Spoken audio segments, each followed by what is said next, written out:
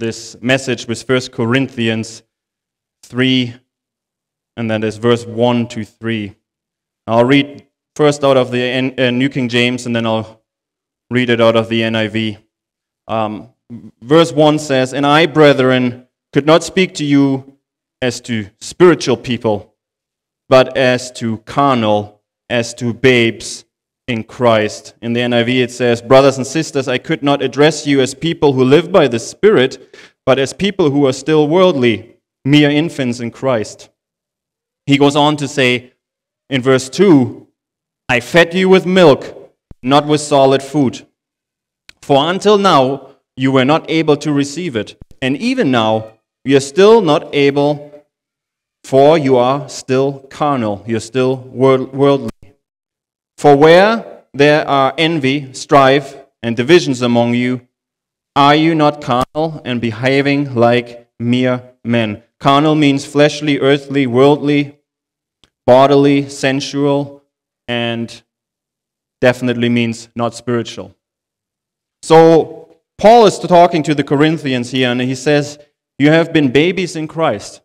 You have said yes to the Lord, but you lived as babies.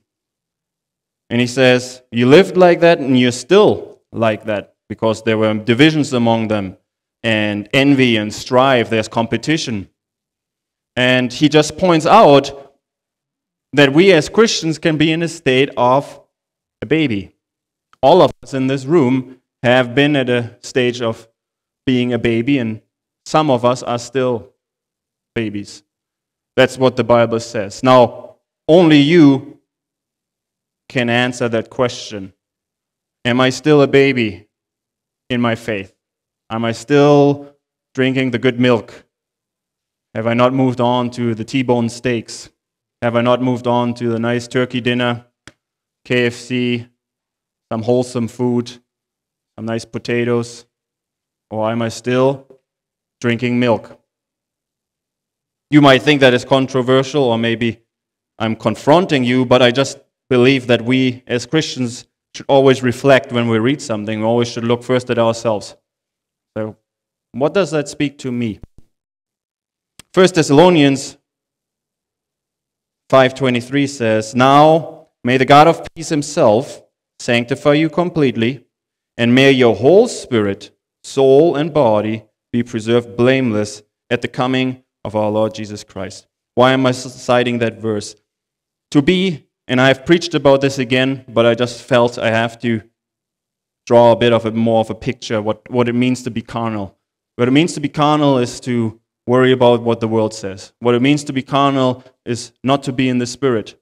This verse in Thessalonians says that we are a spirit, we have a soul, we live in a body. The soul is I want, I think, and I feel. That's the soulish realm. The flesh, the bodily, goes even further than that. It's very concerned with what the world does. It's very concerned with worldly things. We put our treasure into worldly things, and the Bible is full of that. So don't put your treasure on earthly things, but put it on heavenly things. So what God desires all of us, including myself, is that we live in the Spirit. I have preached about this many, many times, but I just feel to explain that to you. If you're a baby, you're living in your flesh.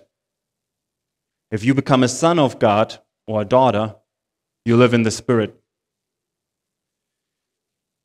So I'm putting this question out there for myself. I'm not pointing any fingers. Are we still babies? Now, remember, babies in the Spirit or babies in followers of Christ has nothing to do with your age. Absolutely nothing. It has nothing to do with your earthly age. It has to do with your spiritual maturity. So you can be a Christian for 60 years and be a baby. You can be a Christian for 1 year and be a son or a daughter. If you look at the Bible, a lot of these people that he used were actually quite young. Now he can still use older people.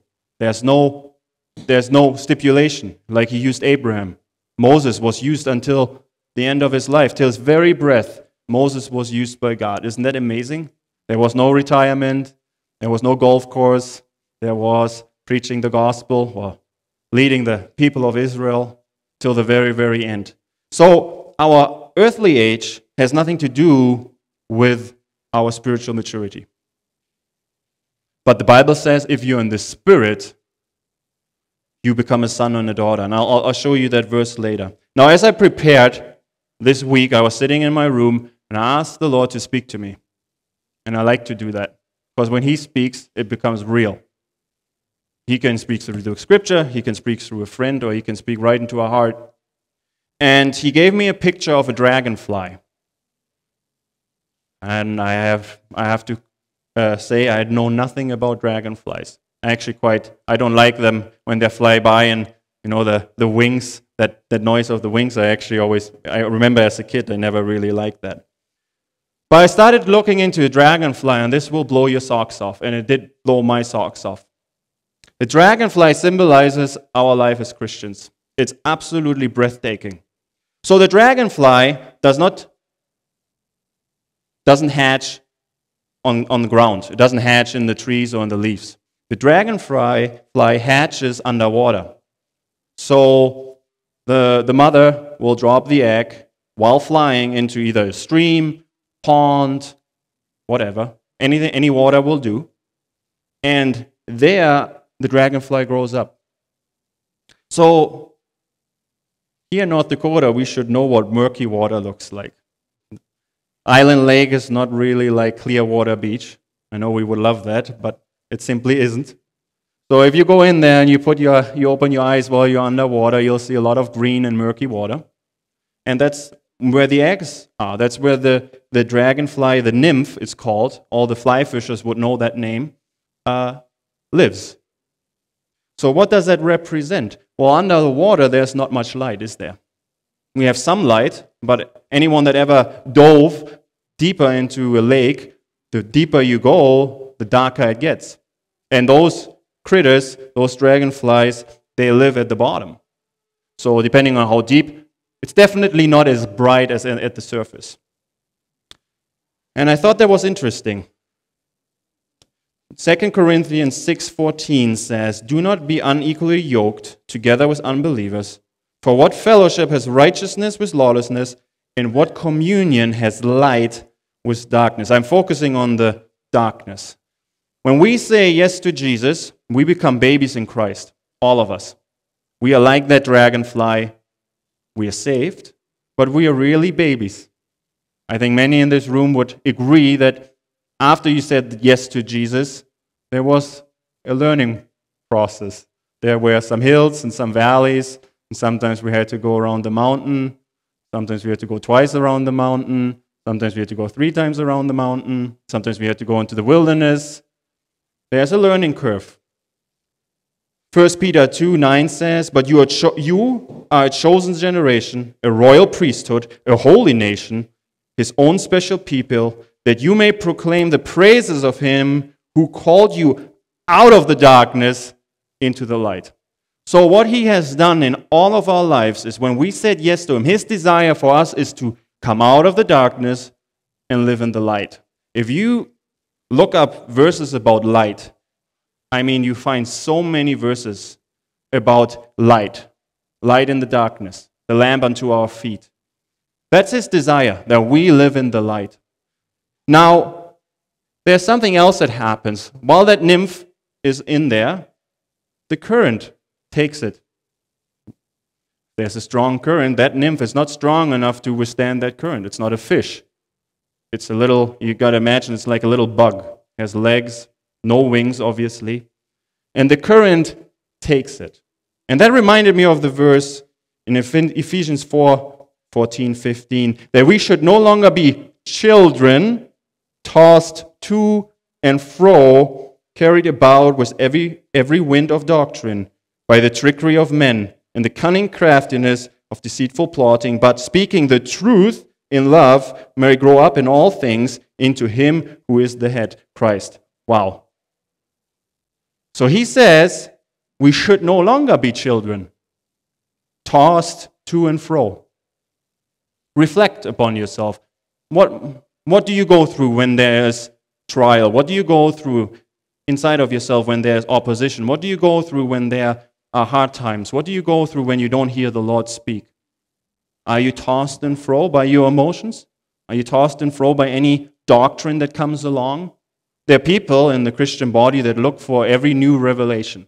What they haven't understood is that the best revelation that we have is that Jesus died for us. But they're looking for secret revelations. They're looking for awesome doctrines. And there's nothing wrong with having a revelation. What I'm preaching about is a revelation to me and hopefully to you. But he says, don't be tossed and fro by the trickery of men, by people's doctrines. Don't be tossed back and forth by your emotions, by COVID-19, by a war in Ukraine, by gas prices going up. He says, grow up. And grow up in what? Not in ourselves, but he says, grow up in all things. That's a big statement. In every aspect of our life, in all things of the Spirit, grow up into Him, Jesus Christ, who is the head. So some of these dragonflies, they spend up to 7 years underwater. Would you have thought that?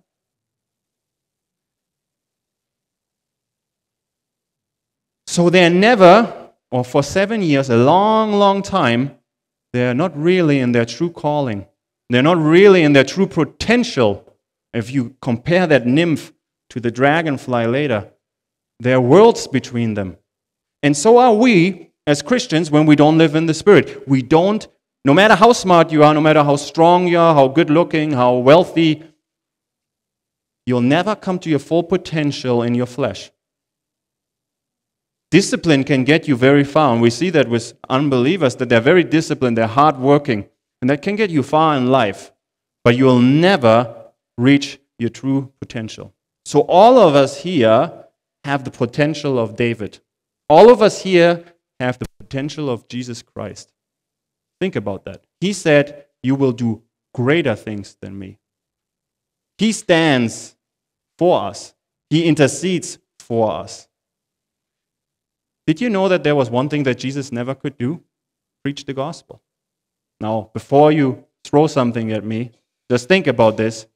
Because he hadn't gone to the cross yet. He couldn't preach the full gospel. He could speak about what will come, and he gave us many parables.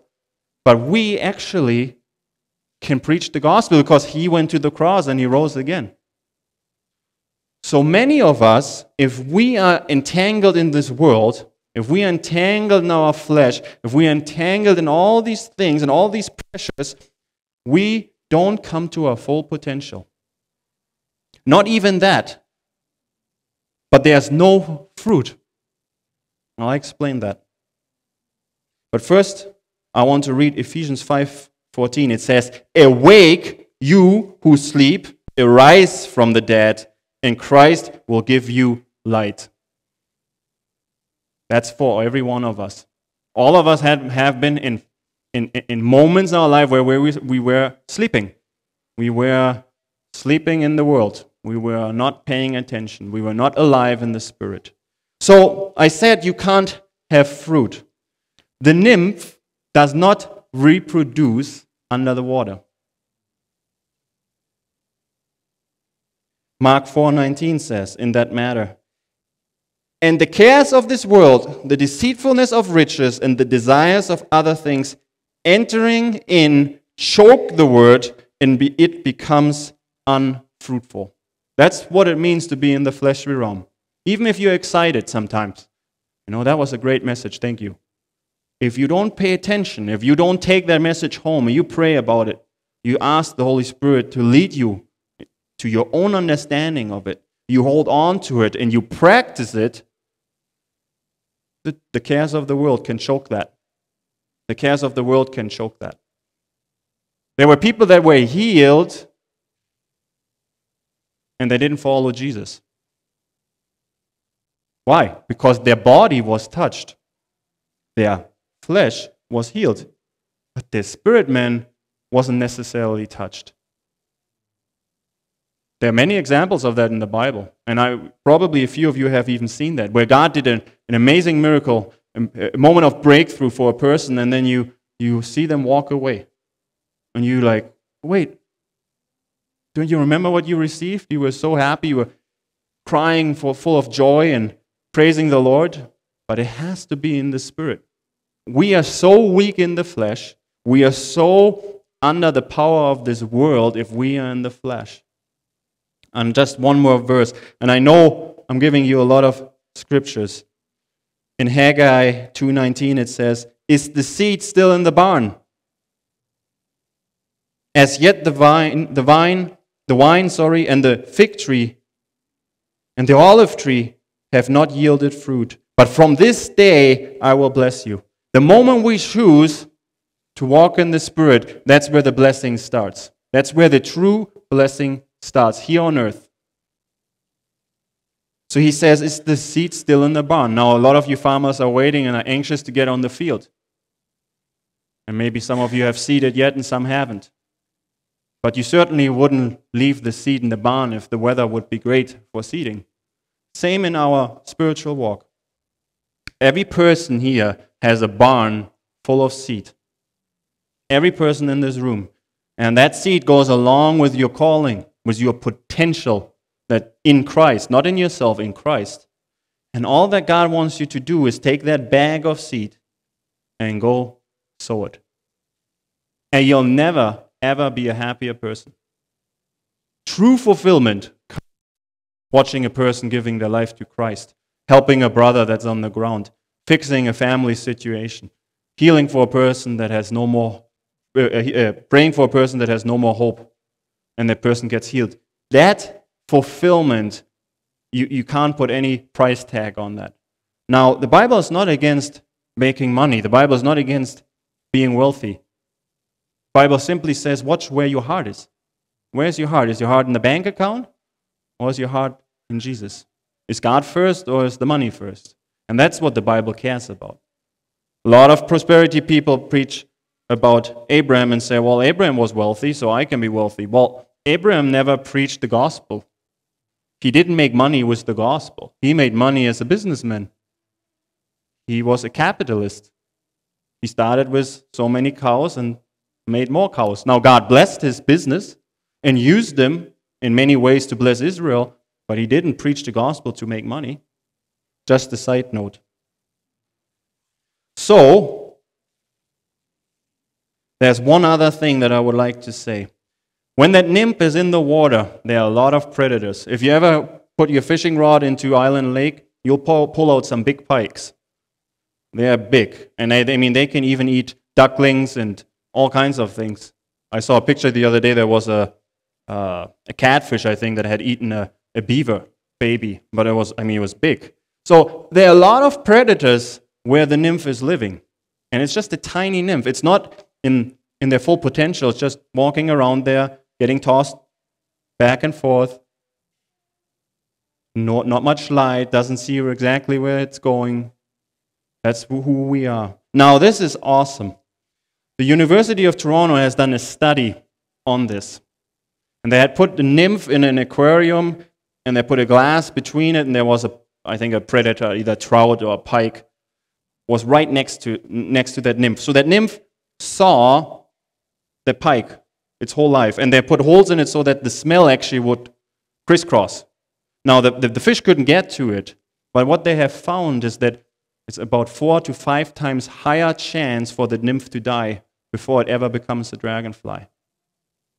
He said the nymph was actually so stressed,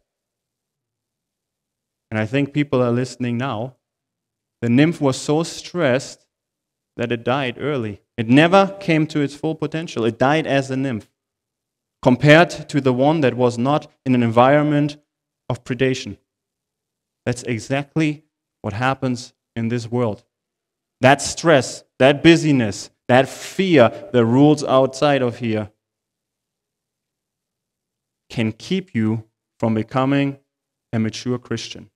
And it's your choice to go to the surface. It's your choice to follow the Spirit. Now, He doesn't require from us to figure all of it out. He meets us there. When I was young, I had no concept of any of this. I had no theology. But when I met Jesus, when He got hold of my life and I encountered the Holy Spirit, He guided me. Were there moments of failure? Yes. Were there moments of where I did mistakes or misunderstood something? Absolutely. But He's faithful to guide you in the Spirit. Absolutely faithful. When you make the choice and says, Holy Spirit, I yield to you. I'll give you my carnal mind, all these thoughts that are nagging me day and night, all the stress, all the fear, all the anxiousness, all the worry, all the greed, selfishness. I'll give that to you. I put that at the feet, or at your feet, at the bottom of the cross, and I say, Lord, take that and show me what it means to walk in the Spirit. And you have to experience it yourself, because there's no real good way, in my opinion, to explain it. It is something you have to experience yourself. It's like the same thing when you want to bring a person to Christ and say, well, if you would just know the love of Jesus, and you try to explain it, well, it's like, and we always come short. Even as Christians, we can't really explain it. It's unfathomable. You cannot fathom the love of Jesus. You can't explain it with words. It's the same thing with walking in the Spirit. So that nymph, under that pressure, in that environment of the flesh, being a nymph, the Christian in the environment of being a baby, is very vulnerable to the attack of the enemy, is very vulnerable to the cares of this world. Absolutely vulnerable. We don't have wings. We can't fly away. And they actually found out too that the nymph that they took out and that they placed outside to go through the process of becoming a dragonfly, that those that were in predation oftentimes died in the process, which is not natural. Well, it is in a natural environment. If there's a nymph in predation, that is natural, but it's not its potential. It's not what's supposed to happen. That nymph is supposed to come out and become a dragonfly. So, how do we become sons and daughters? We'll go back to the dragonfly. At some point in its life, it decides to go to the surface. For as the heavens are higher than the earth, so are my ways higher than your ways, and my thoughts than your thoughts. Isaiah 55:9. That's what happened in that moment. God's ways are a lot higher than our fleshly ways. If we make the decision to go to the surface, we're actually gaining elevation in the natural, in the physical. In this example, he says, my ways are higher than your ways. Make that decision. If you haven't made that decision, make it today. It's almost like stepping out of a window, leaning yourself out of the window and hoping somebody's going to catch you. And He's faithful to catch you. That trust game, when a person is behind you and wants to catch you, you have to trust that person. That's what you have to do. You have to yield and surrender to the Spirit. Now then the nymph will grab a leaf, and it will attach itself to a leaf. It will cling itself to a leaf or a stick. Romans 12:9 says, let love be without hypocrisy. Abhor what is evil and cling to what is good. Cling to what is good in your life. And that will actually happen automatically. That is a natural response as you make the decision to walk in the Spirit. He will guide you into what is good and what is true and what is love. That's His job. We don't have to come up with that. He'll guide you. We just have to follow and say, I trust you, God. Now it gets exciting. Overnight, it leaves its own old skin. It leaves its old skin behind, and the wings start to come out.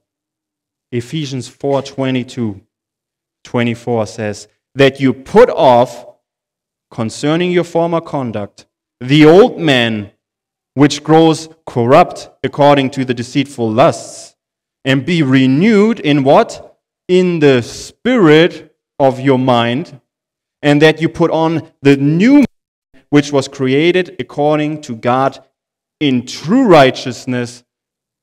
See how it says true righteousness and true holiness. That's what happens in your life. You suddenly walk away from that old man. that was very concerned about the flesh, that was very concerned about doing things in the flesh, that was very concerned about what the world said. You put that one away, and it says, be renewed in the spirit of your mind, and put on the new man, which was created according to God in true righteousness and holiness. As the wings develop, blood is pumping into the wings. As we make a commitment to Jesus, as we follow him, his blood pours into our lives. He changes us from the inside out. He makes us able to fly with him. He makes us able to reach higher levels, higher things of heaven, not of earth. And that's the work of the blood. Yes, the blood is salvation. 100%. That's the first step. We love the blood for that.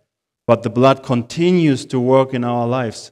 It continues to work in our lives until we meet him.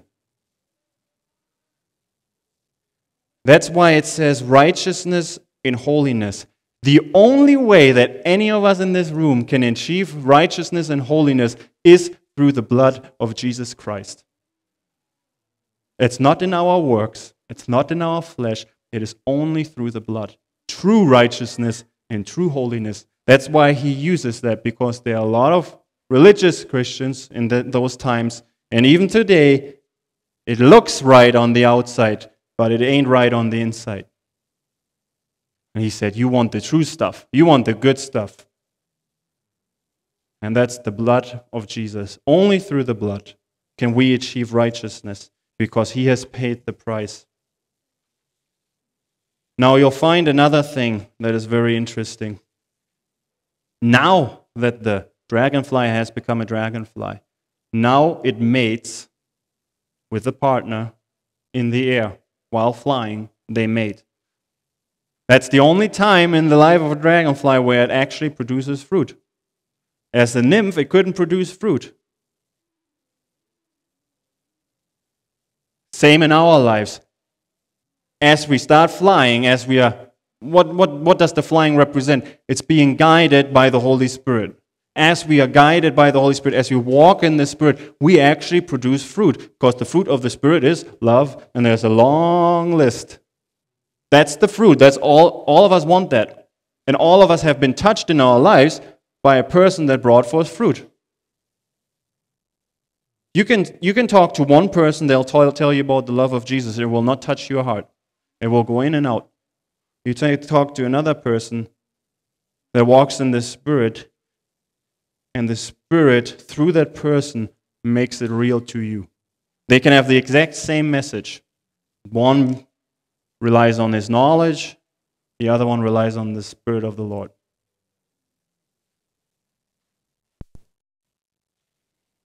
So now, what is so awesome about the wings?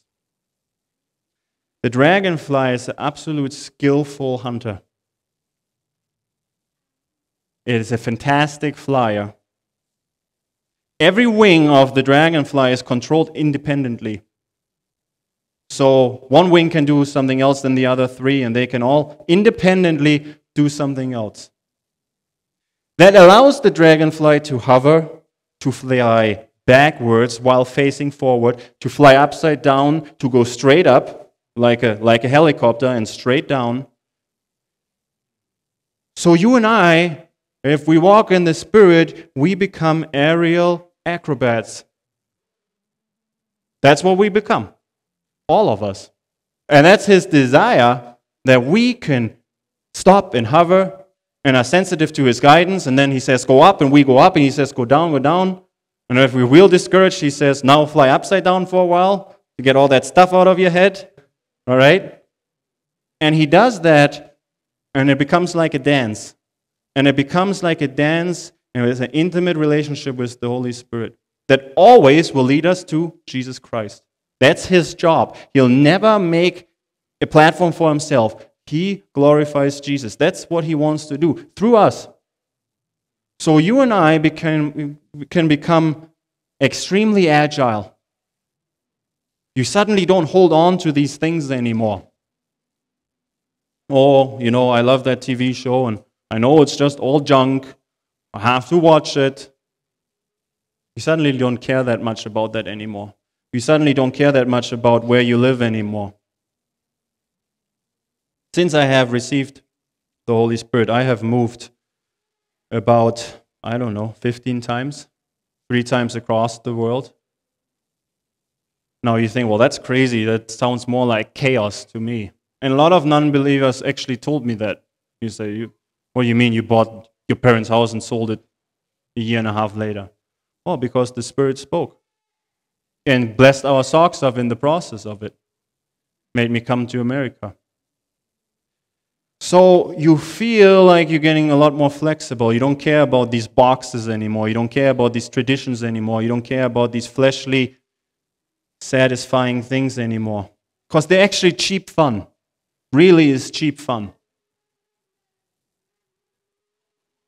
There's no long-lasting fruit. There's no eternal value in any of that thing. Now, you say, well, John, you go hunting. Yes, I do. God wants us to enjoy this life. He doesn't want us to be sad monks and there's nothing wrong with monks. There are godly monks and nuns in this world. But He wants to lead us into that. He doesn't want us ourselves to lead us into that type of life. If He has that calling for your life, He'll give you grace to live it. He'll give you a calling to live that. Maybe I shouldn't say this. Actually, I'll just give you one verse about the hovering, the flying backwards. One of my favorite verses, and I mentioned this one before, John 3:8. The wind blows where it wishes, and you hear the sound of it, but you cannot tell where it comes from and where it goes. So is everyone who is born of the Spirit. That's talking about that dragonfly, which represents us. The wind comes. Nobody knows really where it's coming from, but you follow it. Doesn't really make much sense in your carnal mind.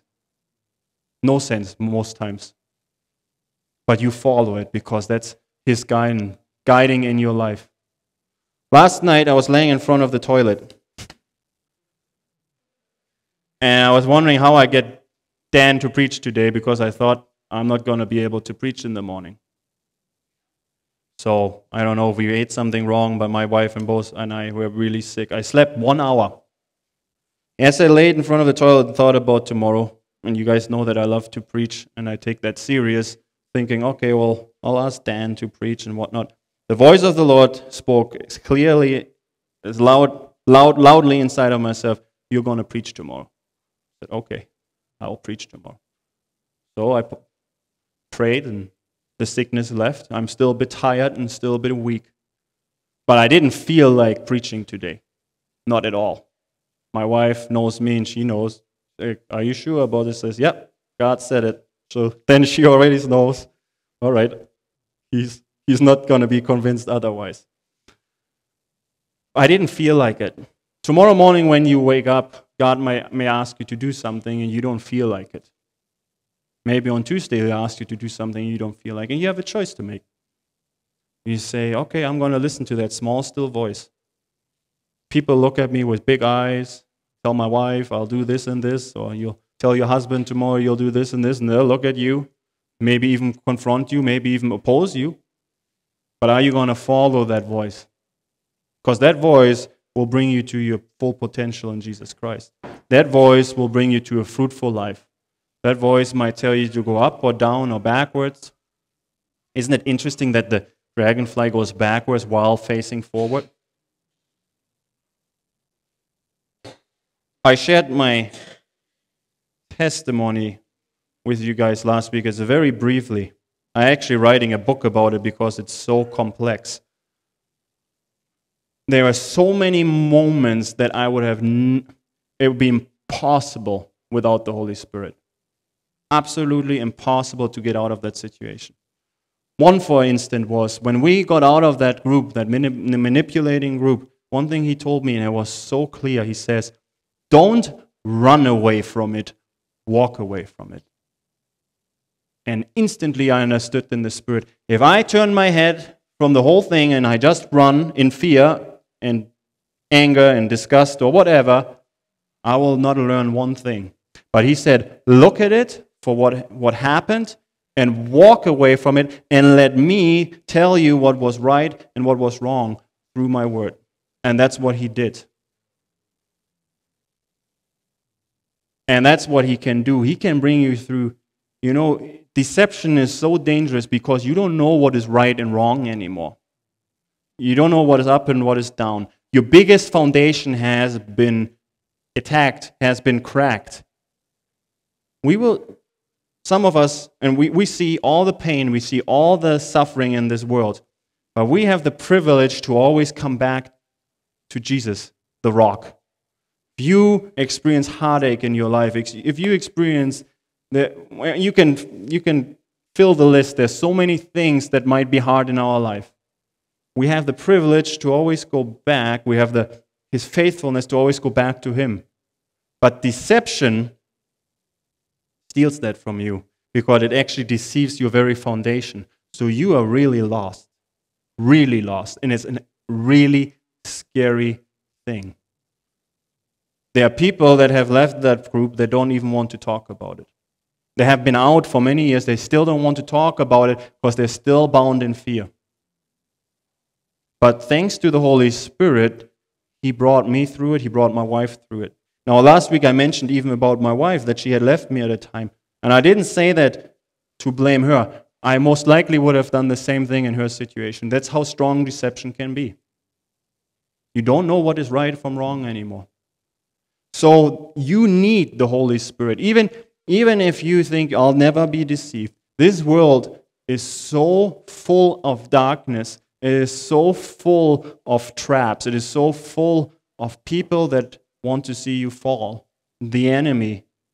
You really need the helper. You really need the comforter to walk in the Spirit, to become an adult Christian. It says in Romans, for as many as are led, that's 8:14, very famous, for as many as are led by the Spirit of God, these are sons of God. He doesn't talk about babies anymore, where you become a son and a daughter. That speaks of maturity. That doesn't speak of childhood. If you just trust Him, if you just let Him guide you, if you stop living in the flesh and ask Him every day, help me, Lord, to live in the Spirit. Guide me in the Spirit. I'll tell you another testimony. When I left the group, I put in my resignation, and Mary was on the way up to Canada. I prayed another bold prayer. I said, God, I don't believe you're in this. They had a business. I had a business and I was attached to a ministry, which is always dangerous. Looking back now, I know more about that. But I said, God, you're not in this. I ask you to pull the plug on this whole operation. Within 2 hours, every single bank account of them was frozen. The same night, all their vehicles were repoed and the business went bankrupt within 12 hours after praying that prayer. And I couldn't even tell my wife about it because she was still very obviously influenced by that, which I understand. I would have been the same way. So God listens when you pray in the Spirit. He'll do amazing miracles. So that is really my message. Do we want to live as babies, or do we want to become aerial acrobats in the kingdom of God? And you really have to take hold of this and live it out. I can't do that for you. Pastor Fred can't do that for you. Billy Graham couldn't have done that for you. You have to take a hold of it and say, I want more. I am done with status quo. I want to see fruit in my life. More fruit, perhaps even. Maybe you see already fruit, and you say, I just want more. The key is in the Spirit. It's not in the flesh. Not in the soulish. It's in the Spirit. And like I said, go out and experience it for yourself. That's key. So that is really my message for today. I hope it blessed you. It really blessed me to see the change of the dragonfly and how that speaks of our life as a Christian. So I'm just going to finish in prayer. Thank you, Heavenly Father, for everyone that came today. I thank you for all the families here. I thank you for the young generation, the old generation, the the halfway in between generation. I thank you that we can be a family, Lord. And no matter how old or how young we are, we can become sons and daughters. We can walk in the Spirit. And I just ask you, Lord, to put that urge, that hunger for more on every person's heart today. That you would fan that flame that maybe has been there before and that has gotten lost. That you would fan that flame that wants more, that wants to give more, that wants to receive more from the Lord. That you would make it a hot furnace, Lord, a hot furnace in all of our hearts. I just ask you that you would take all the reserve feelings away that people may have when they hear walking in the Spirit. Maybe they have even made bad experiences. I just ask you to take all that away, and that you would take your Holy Spirit and just make them real. Make him real to them, Lord. That your Holy Spirit becomes real to every person in this room, even the young ones, even the teenagers, Lord. Because we know that he's our guide, that he's our comforter and our helper. And make all of us mature in you, Jesus. That we could take this message and live it. That we could really live it and not just talk about it, Lord. That's our desire. So encourage everyone to do that. Move upon their hearts, Lord. Move upon their minds. Get all the stuff out that's not supposed to be there. And put your truth and your love in there. Don't let us miss it, Lord. Don't let us stay a nymph. Make us bold flyers in the Spirit, Lord. Don't let us miss it. Let us experience it. In Jesus' name, amen.